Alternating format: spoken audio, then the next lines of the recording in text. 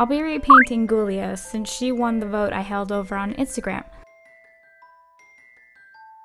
I washed her hair and will be using it for a future project since it's in good condition.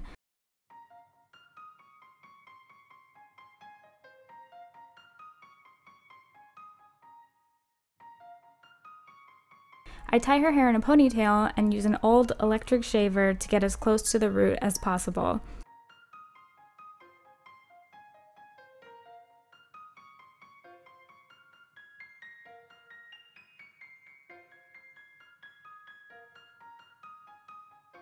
I remove her head by dunking it in hot water to soften the vinyl.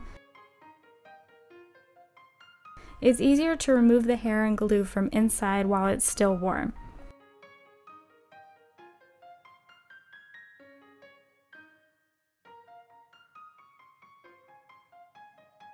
I remove her factory paint using 100% acetone.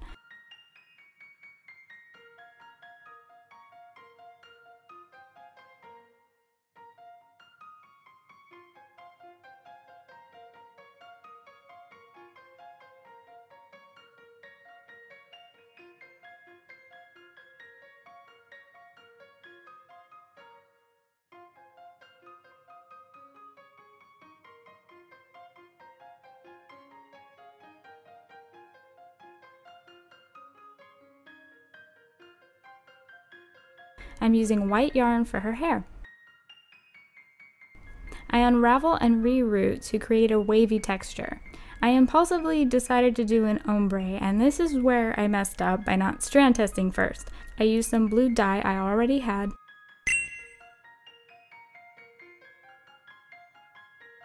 and it came out bright purple.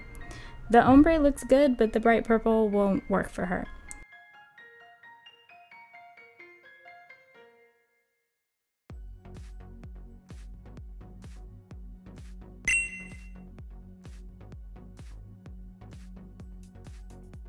So I realized that it's dye poly, and the blue dye molecules must not have been able to adhere to the acrylic. I'm guessing it's from the water condensation from having her head so close to the pot that caused these accidental freckles. But as Bob Ross would say, there are no mistakes, just happy accidents. So I'm counting these tiny freckles as a win and will be adding even more. I really wanted the ombre hair, so for round 2, I bought Rit Dye More Synthetic, which works on acrylic. This time, I'm leaving the yarn unraveled to preserve the wave texture and dipping up to where I want the color to start. Then I leave some of the yarn out to let the color take more on the bottom parts. I repeat this process until it's not getting any darker.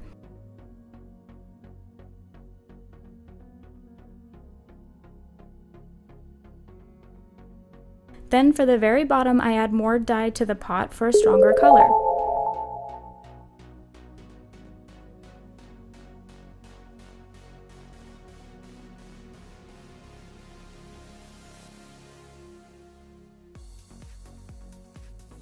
And you can see that it gives a very nice color gradient.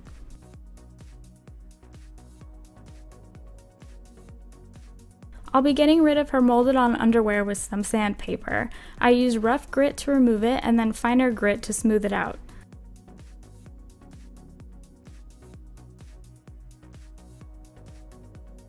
Once she is smooth, I apply a layer of MSC and then start blushing.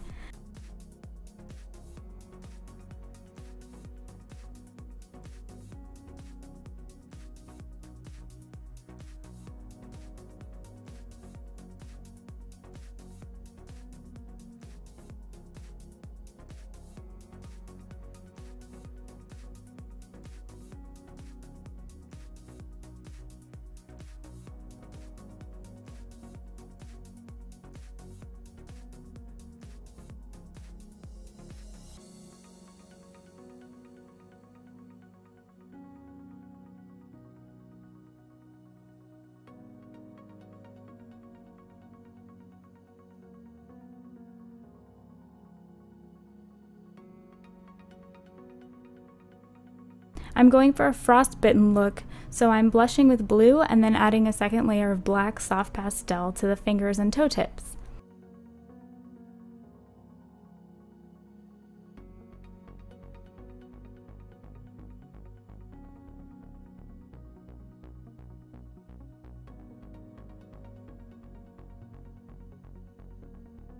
add veins using two colors, teal blue and purple. After I draw on the veins, I use a kneaded eraser to soften them so they look more like they're under the skin as opposed to lines drawn on top of the skin.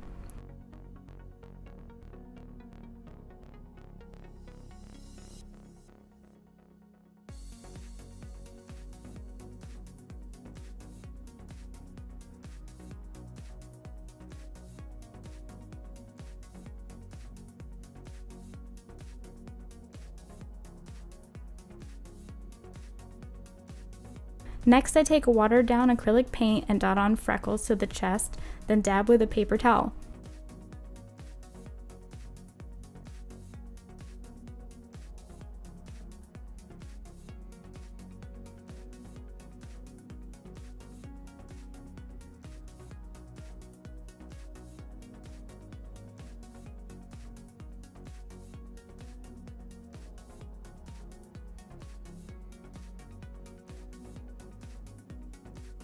I'm adding glitter to the bust, and once it's sprayed with MSC flat, it will make the glitter look more frosted. Use gloss for a more wet, shiny look. I wanted to keep her matte, but also frosty looking.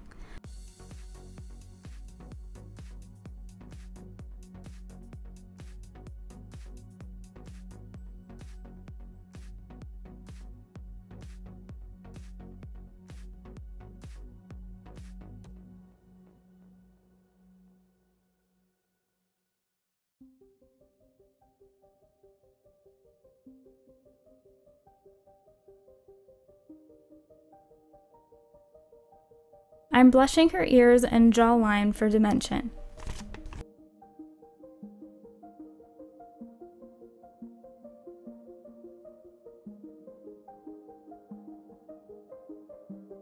I use the same technique of drawing veins on her face and use a kneaded eraser to soften them. I'm really liking how the happy accidental freckles look with the veins. I'm doing a purple to blue gradient for the brows with soft pastel.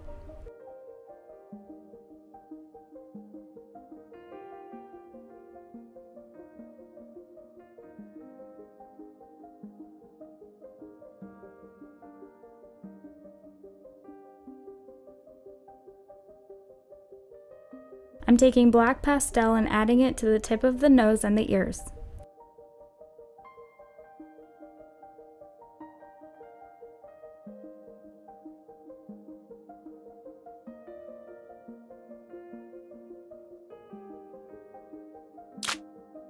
And now I'm just flinging paint at her to create more freckles.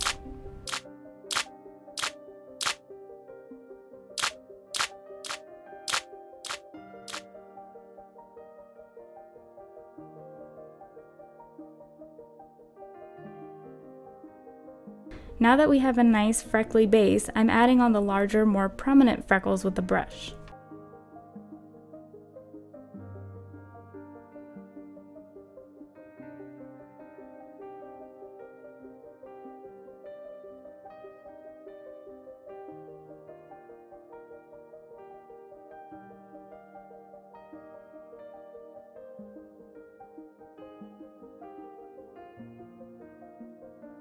Next, I'm sketching in the eye shapes.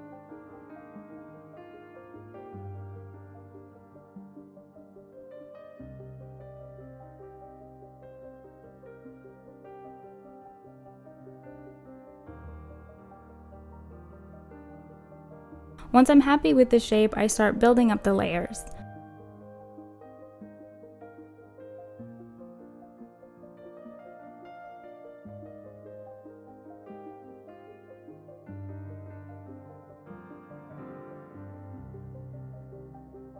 I removed her lips with acetone because they felt too dark.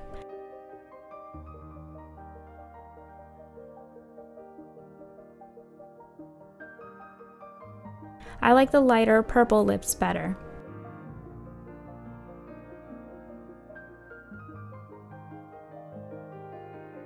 I use these mica powders to add shimmer to the lips and cheekbones. Use a kneaded eraser to clean up the areas where you don't want shimmer.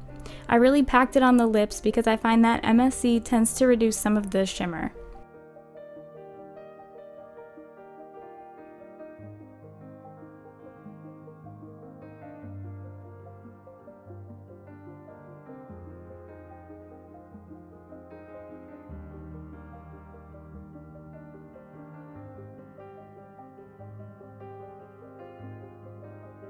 I'm going over the lash and brow strokes I made with white acrylic to make them bolder.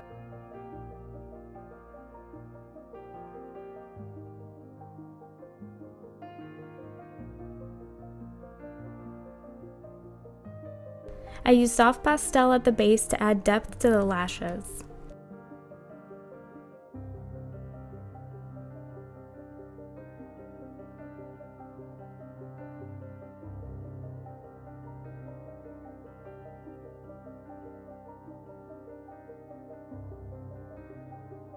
She just needs eye shines and a final coat of MSC.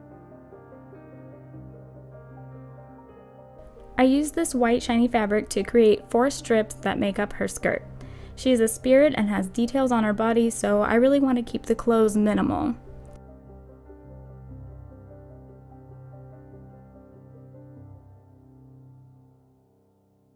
Using the edge of this ribbon, I create her belt.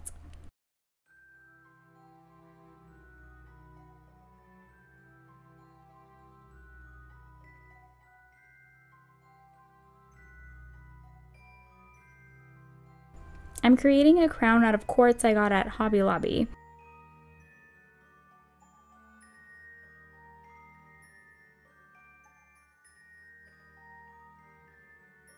I take wire and start wrapping each piece.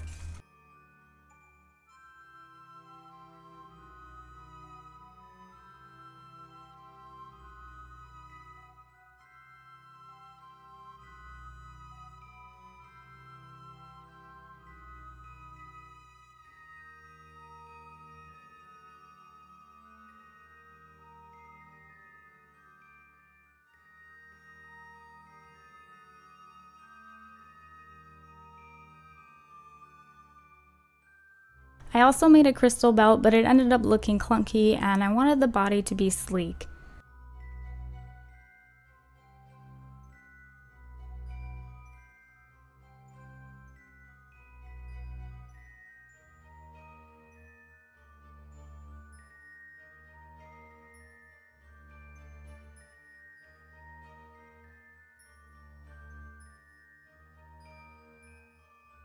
This is the skirt, and I added iridescent ribbon to the seams. I decided to add 2 iridescent thin crystals instead of the belt.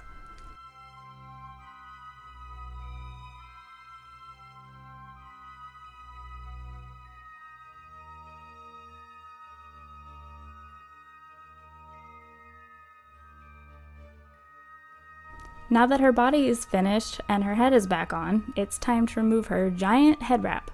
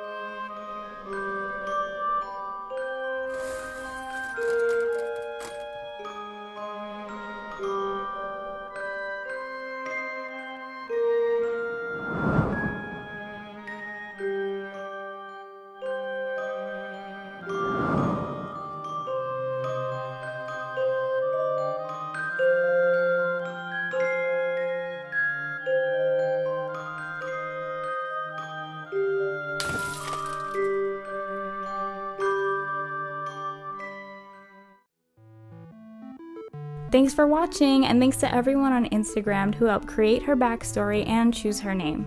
Subscribe to see more videos and leave a like if you liked it. Comment down below and let me know what you think of her. All my social media info and materials used are in the description box below. Follow me on Instagram so you don't miss out on my upcoming giveaway. See you next time. Bye!